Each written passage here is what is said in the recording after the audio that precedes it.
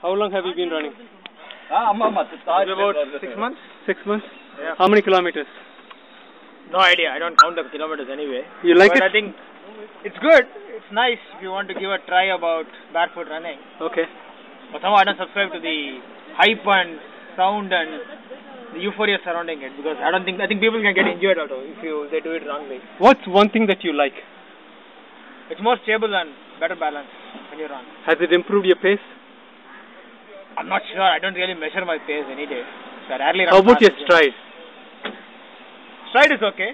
Okay. It's reasonably good, because the other shoes occasionally, because I either pronate much or sometimes I lose the balance, I get unnecessary pains in my hamstring and stuff. But I think this one is good that way.